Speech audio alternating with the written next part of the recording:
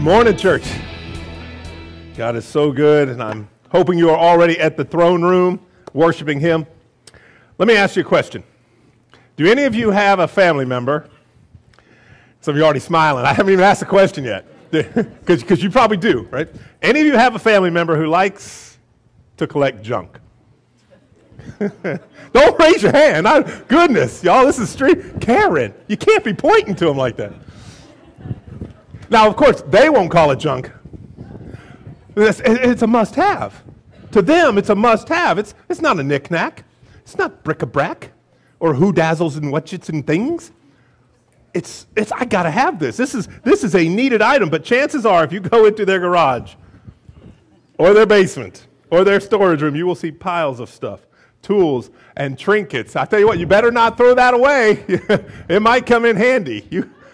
You never know. Baby, I'm saving that.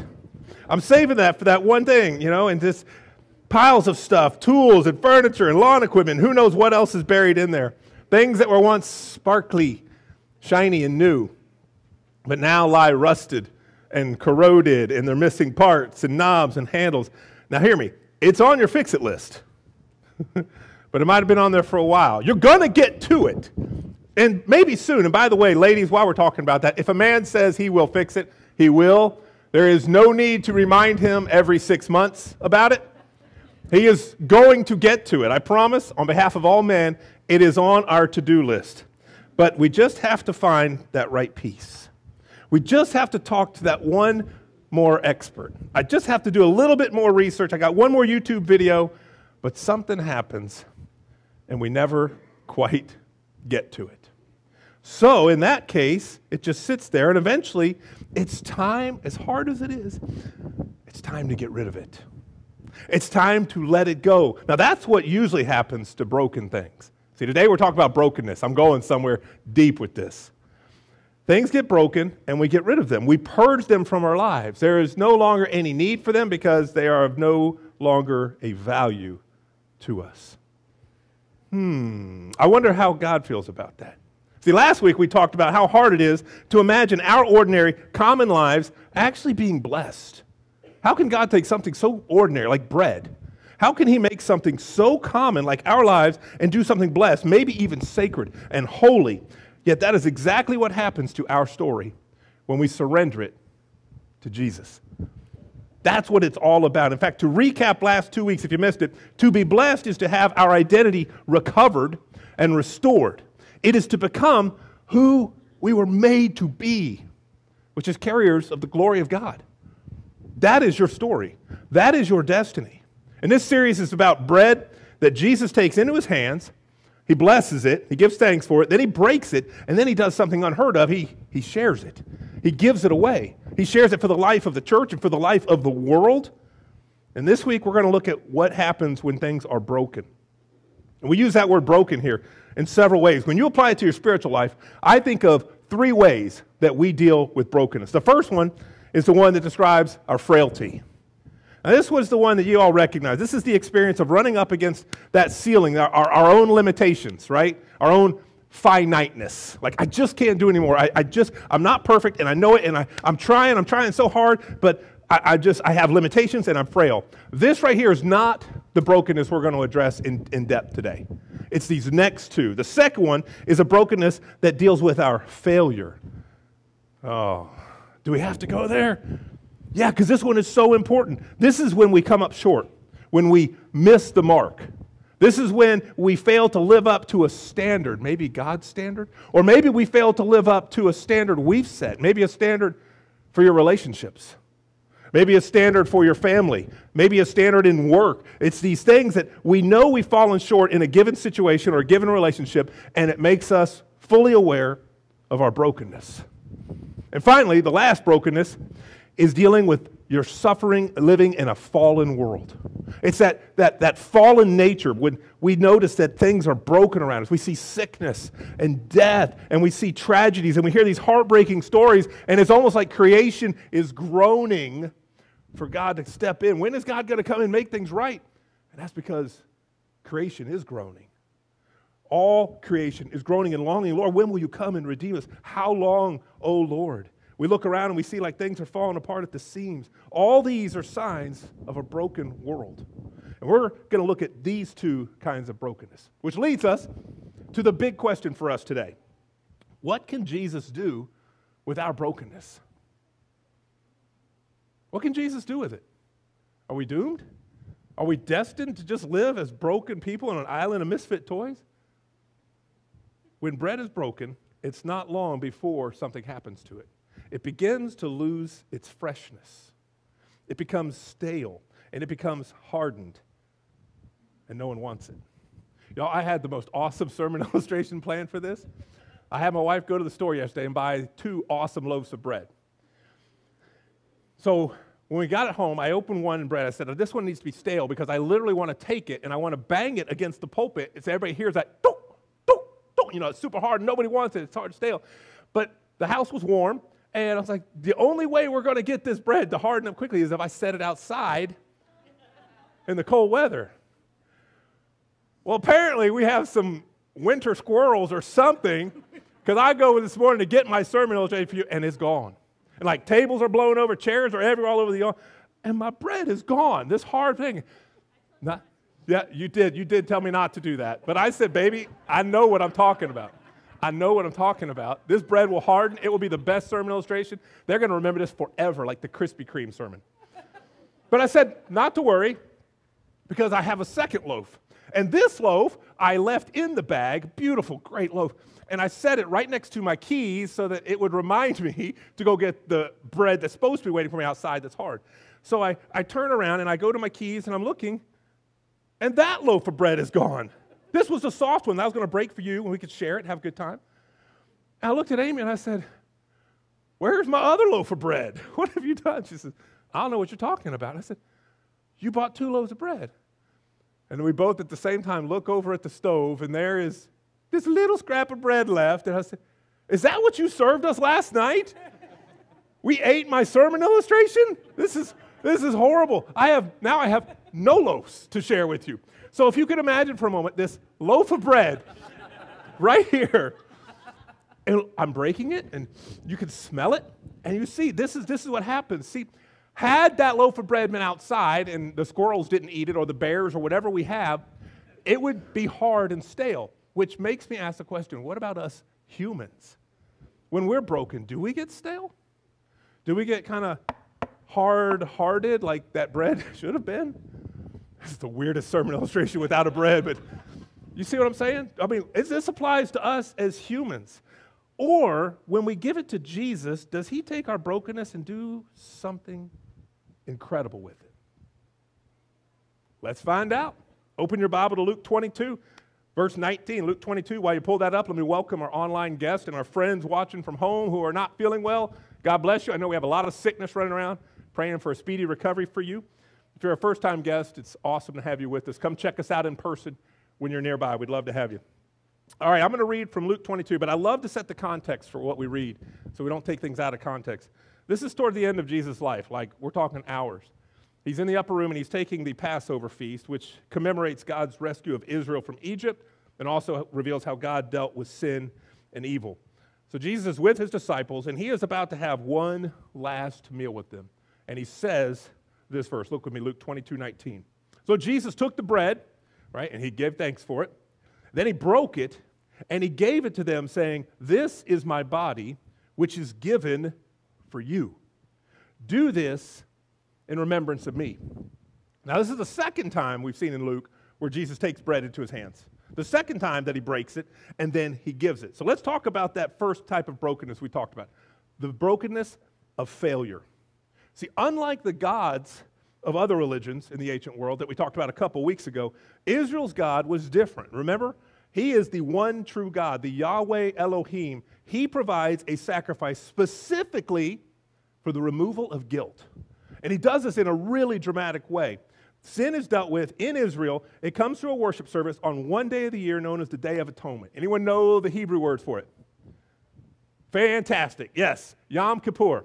When the high priest will actually go, and he does several things on this day, but one of the things he does, after he cleanses himself, he selects 2 goats. And on one of them, he takes and puts his hands on it, and in doing so, he imparts the sins of the nation onto this goat. And then he leads this goat out into the wilderness and turns it loose. Do you see what's happening? That's where we get the term scapegoat, by the way. It goes all the way back to that. The high priest is actually placing the blame, okay, not the forgiveness. Don't miss this yet. Notice what's happening. He places his hands and he imparts the sins of the nation onto the goat and gives it the blame, and it's led away. It's a beautiful picture of God removing guilt from his people. But the second goat has a different fate. The second goat is sacrificed. And the blood is taken into the Holy of Holies behind the curtain and is sprinkled 7 times on the lid of the mercy seat right there by the high priest. We know his name now, Harrison Ford. We figured it out. And he sprinkles this, and this is totally different. This is not about the blame. This is the goat now has taken the punishment. God has poured out his punishment on this. It's a picture of God allowing the people to be spared judgment. And it's very elaborate, highly symbolic, and it's beautiful, and it's found exclusive to the Israelite religion. No other false religion had that in this day. Their God was the only God, the one true God, who provided a way to deal with sin, guilt, and shame. Now, here's the cool part.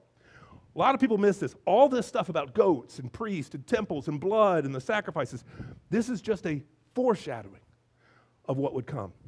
The blood of goats and rams and bulls would never fully suffice.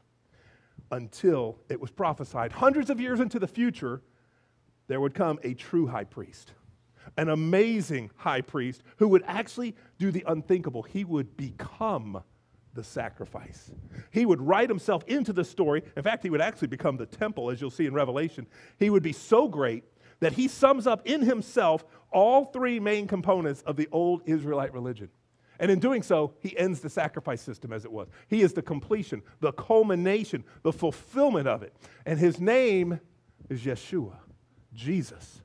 He comes, and in one fell swoop, he becomes the great high priest. He becomes the perfect sacrifice. He becomes the true temple. Y'all, that is awesome news for you. That is fantastic.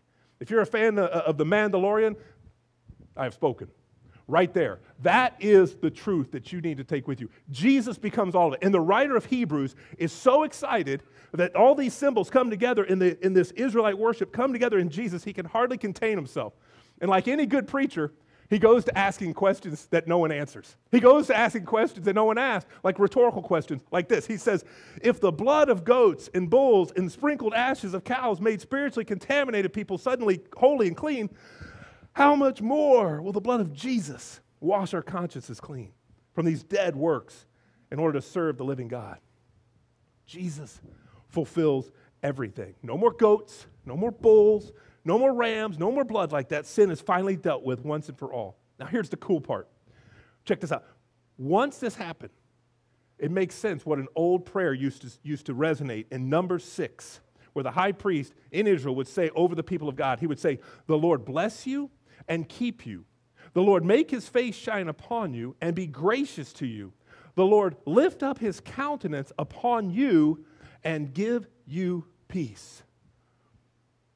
Y'all want to hear something amazing? I realized it just this week. Some good news in a broken world. Everything right here in that verse, because of Jesus, every word of that is now true if you know Jesus. Every word of that. No longer is this a petition. Think about this is a proclamation. Think of what just happened because of Jesus and how he covers our sin and our brokenness. I'm going to read it again with that in mind. Listen to this verse as it's proclaimed over you right here in 2019. The Lord blesses you. The Lord keeps you. The Lord is smiling at you. Think about that. There's nothing you can do to make him love you more today. Nothing. And nothing you can do can make him love you less. Man, somebody needs to hear that today. He is your loving Heavenly Father, and he truly loves you. He is smiling at you. The Lord is turned towards you, and he gives you peace. Isn't that incredible? To sum it up, Jesus takes our brokenness, the brokenness because of sin, and he blesses us with peace. I mean, be honest, isn't that what you want? When you go home, when you're with your family, when it's just you, don't you want your heart to resonate with peace? To feel him smiling on you? to feel his favor, to feel the Lord's good pleasure. That's what I want. Is there anyone here old enough besides me to remember the movie Chariots of Fire? Anybody remember that? Yeah, the slow motion run before Baywatch. Right? You got this great thing. Eric Liddell is this great runner, and he says this. He says, I believe that God made me for a purpose, but he also made me fast. And when I run, I feel his pleasure. There he is doing what he was made to do. He was fulfilling his purpose. And he feels God's peace, his pleasure. That's what happened when Jesus became the high priest, and he took everything on himself. So Jesus dealt with our brokenness, but Pastor, I got to ask you, I look around, and I still see a really broken world. So what about the brokenness in the world? How does Jesus deal with that? And what if the pain I feel, what if our lives are broken because we feel it simply because we live in a fallen, broken world? All right, let's talk about the second kind of brokenness, the brokenness of living in a hurting, fallen world. Probably one of the most powerful examples I can find in the Bible comes from John chapter 11, where one of Jesus' dear friends has unexpectedly died, and the people are devastated. And if you read between the lines, you're going to see here in a second, the people, they don't say it overtly, but some of them kind of give you the hint that they're miffed at Jesus. Like, he probably could have prevented this. And they show up, and this is one of the darkest moments of brokenness where Jesus himself actually weeps. Look at it with me, starting in verse 17. When Jesus arrived, he found that Lazarus had already been in the tomb for 4 days. Now, Bethany was a little less than 2 miles from Jerusalem. Many Jews had already come to comfort Martha and Mary after their brother's death. When Martha heard that Jesus was coming, she went to meet him, while Mary remained in the house. Martha said to Jesus, Lord, if you'd have been here, my brother wouldn't have died. Now, be honest, that's a bold statement. That's a bold statement to say to Jesus. After their brother Lazarus' death, the question that Mary and Martha asked is the same question, if you're honest, that haunts us when we have tragedy. It's the same question that haunts us every time we experience suffering. Lord, if you cared, that's what she's saying, that's what she's getting at. If you really cared, you would have done something about this. I know you can, I know you're able, you just chose not to. And I don't know why. That's brokenness. That hurts. Here we are, we're looking at it. See, we feel this way every time we have tragedy come in our lives. Every time we experience pain and it's disconnected from justice, we think this is wrong. Something is wrong about this. Every time we experience suffering that's not the result of guilt, suffering that's not the result of anything we've done, we think, where is the justice in this world? Why is there such brokenness? God, couldn't you have prevented this? When a person suffers needlessly, when a person suffers what we think is random or worse, unjust, we're just like that. We appeal to God. We say, just in the scripture, how long, O Lord, are the righteous going to suffer? Or in the case of Lazarus right here, so look how much Jesus loved him. And then if you read on, he goes, wait a minute, isn't this the guy who healed this man who was blind and did this and that? Surely he could have stopped this brokenness. Surely he could. He loved his friend so much, he's weeping. So why did he die? Because it doesn't make sense. Lazarus wasn't an enemy. Lazarus isn't a bad guy. He didn't live in a wicked lifestyle. This had to have been the question Mary and Martha wondered. Is there no justice in the world? Is there no compassion from God? You ever felt that way? You ever been there? I mean, look, if we're honest, what we often hope for from God, be honest, is prevention of our pain. Think about that. What we often hope for from God is to prevent us. We want to be spared pain, don't we? I don't want to go through pain. We don't want to go through that. I don't want to be hurt or bruised or battered or broken. I don't want to experience the pain of a groaning world. Jesus, even you taught us to pray that we would be spared this great day of trouble and trial and testing. So how about start now? Wouldn't that be great? But for reasons far beyond our grasp, get this. God chooses not to major in prevention. Instead, he focuses on redemption. Y'all, this is worlds apart. And this is biblical Christianity 400 level. This isn't your all fluffy 101 series. This is so deep. Despite what we might prefer, God evidently opts for something he must know. In his infinite wisdom, something is stronger than prevention. And that is what we call redemption. And it takes your mind to wrap around this. See, right here in this Lazarus story, look closely. While we often call what Lazarus experienced a resurrection, if you look closer, that's not really quite right. Wait, what? I thought he was raised from the dead. He was. But look closer what happened. This is more accurately should be described as a resuscitation, because Lazarus was not raised the same way Jesus would be raised. And we don't think about that. Lazarus was not raised with a perfected, glorified body. He was raised to die again. He died a second. Think about this. Jesus was raised with incorruptible flesh, a body that was glorified and fully perfect in this time. But Lazarus was not. Lazarus was resuscitated. Now, don't get me wrong. I'm sure Lazarus was thrilled to experience that. He was glad to be back. But resurrection is what awaits us at the end for those who are in Christ. This resuscitation that Lazarus experienced was just a shadow of the real resurrection to come. It was a clue hinting at what God is about to do for all who know him at the end of our life. He shattered the brokenness in this world. See, this resuscitation, this limited resurrection he gives Lazarus, this was kind of tiptoeing around death. Resurrection doesn't do that, y'all. What we have to look forward to, resurrection doesn't tiptoe around death. It breaks death's power completely. This is huge for us. Resurrection is the reversal, the undoing of death. That's the power of redemption. Just as resurrection is stronger than death, so redemption is better than prevention. And we don't like to hear that. Because that means there's still going to be some pain, Pastor. It means my heart's still going to hurt. Let me show you what I mean in the real world terms. Imagine you're an artist. Let's say you've worked hard for weeks and you're painting this masterpiece. And you're working on the walls in this mural, and you're going to put this in a public place on a building where everybody and anybody can go by and make comments about it. In fact, against the wishes of people who know better, they say you should put up cones, you should put up caution tape, you should put up scaffolding to stop people from getting close to it. But you say, you know what? No.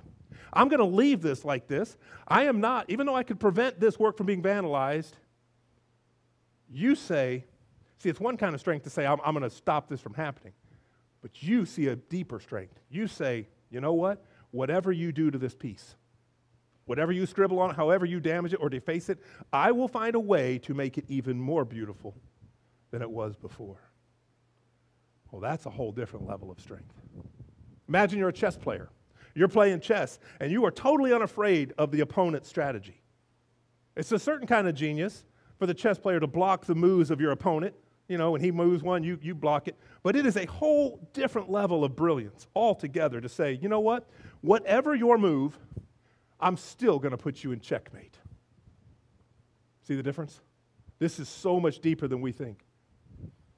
It's one kind of power to say, you shall not harm me.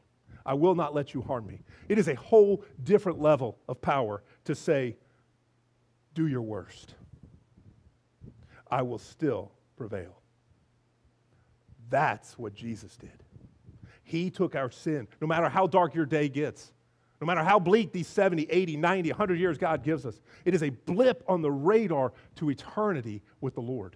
It is a blip. See, on the cross, Jesus absorbed the full weight of evil and the judgment of God against it. He drained the venom from the serpent. He drank the poison. His death simultaneously paid sin's wage and also canceled God's judgment. His verdict was heaped on him. And on that third day, the Father raised him up from the dead. Now, because of his resurrection, one day our death will be swallowed up in victory. And we will experience that. Only God can do something like that. Only God can take what looked like a bruised and broken and battered flesh on the cross and turn it into something incredible. Only God can take brokenness and make blessedness out of it and make the enemy scratch his head and say, how is this possible? We had him. We stamped out the seed. We had him. Now there's blessedness. Only God can do that and take it and make it something beautiful through brokenness and give us hope. Whether the brokenness is from our frailty or our failure, or our fallenness, we are still God's image bearers. You are still made with a purpose. We are still in God's world that He created and that He is ultimately going to bless and make things right. Never forget this. The sin and suffering that God doesn't prevent is not beyond His ability to redeem. That's good. I should have made that a point to write that. You need to write that down. The sin and suffering that God doesn't prevent, that doesn't mean it's beyond His ability to redeem it and do something that you can't fathom. What God has blessed, He will redeem, and He calls you blessed. He has the power to make blessing come to pass, even against the infection of evil. God the Creator blesses, and God the Redeemer will carry you, the blessing, to its completion. We have His promise, through the brokenness that comes. Glenn Packiam, the guy who wrote this book called Blessed, Broken, and Given, where we got the sermon title from, his whole point is this: God's redemption makes even the broken become blessed. And He does this by becoming broken. No other God does this. He becomes the brokenness. Are you ready for your truth grenade? This is powerful. In fact, go ahead and get your pens out. Get your cameras out. You're going to want to take a picture of this. I'm going to write it out so you can take this with you. In Jesus, the blessed God becomes the broken human so that broken humans might become God blessed. Wrap your head around that. In Jesus, the blessed God becomes the broken human. Who does this? So that broken humans like you and I can become blessed by God. And that's good. When you're broken, something happens and you are uniquely softened and you are opened up to the grace of God. You may not like it, but you are in a whole new ballgame. That brokenness, when it is in Jesus' hands, becomes openness. And that openness allows God's grace to come. It allows you to comfort others. It allows you to speak with wisdom to struggles that no one else can. And that grace is what puts us back together. And the goal is for us to be mature, to let God's grace redeem us, to restore us and repair us. Anytime I hear the word brokenness, I go back to the 1500s, to that awesome Japanese art form called kintsugi. If you've been here for years, you may have heard me mention this.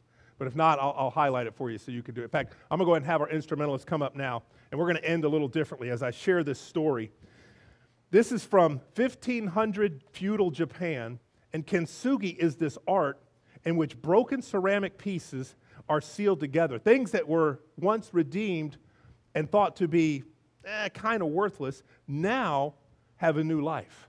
Instead of hiding the cracks of where it was broken, these cracks are now highlighted, and then to make it even more beautiful, these are filled in with pure gold, and they're traced over.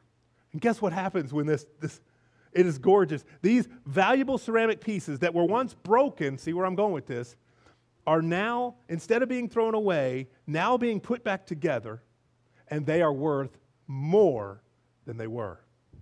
The beauty that comes from this, instead of trying to hide the brokenness, they highlight these cracks with gold, and the value goes up. In fact, people are even being accused of taking perfectly good pottery that's worth a lot and accidentally destroying it so they can put it back together and paint it with gold only to make more money off of selling it because they know that once was broken and now has been repaired is more valuable. Now, this is what God does for us. Every one of us are broken people. We all have cracks, and we try to hide them. It's our instinct, man. I get it. But God says, you know what? Those very cracks, those things that you want to hide, those things that you are most ashamed of, that stuff, that secret that you wish nobody would ever know, that part of you in your past that you try as you might wish was not part of your past, if you let me, if you give this to me, I will turn your brokenness into something more amazing. If you let me, those things that you wish weren't true about you, those things that you wish to keep in the dark, it could be an opportunity for me to turn it into something beautiful, more valuable than before. Because Jesus showed the way. We're all broken, but through Jesus, we're made whole. And here's why. Because God doesn't work around our brokenness, God works through it. That changes everything. You don't have to be ashamed of your failures. We confess them. We say, God, here's my mess. Can you do something with this? I can't. I've tried. I've struggled. and I'm falling short. Will you take my mess? Maybe that's you today. Maybe God is speaking to your heart and you're thinking, man, I need your grace. I need you to put this broken life back together. Maybe you're listening online. You think there's brokenness all over my life. I'm a failure. I'm fallen. Great. You are right where God wants you to experience His forgiveness. But you have to repent. You come to Him with your brokenness. He will not force Himself. You come and say, God, today I give you my brokenness. Thank you for not leaving me broken in my sin. Thank you for offering a way to restore me, to redeem me. Grace is what holds us together. Will you let Him take your broken life today? If you never have, today can be your day where your failure, your fallenness is redeemed. Let's pray about it. Would you bow with me? God, in these next few moments, would you continue to minister to your people? Holy Spirit, speak. For those who don't know you, Lord, I pray that they would invite you into their world today. As we confess our brokenness, we confess our sin, we confess our falling short of your glory. We need you. Only you were the true high priest that can pay the sin debt that we owed. We're so grateful, Lord. We love you. Thank you for allowing your beautiful, perfect flesh to be bruised and battered for me. I accept it.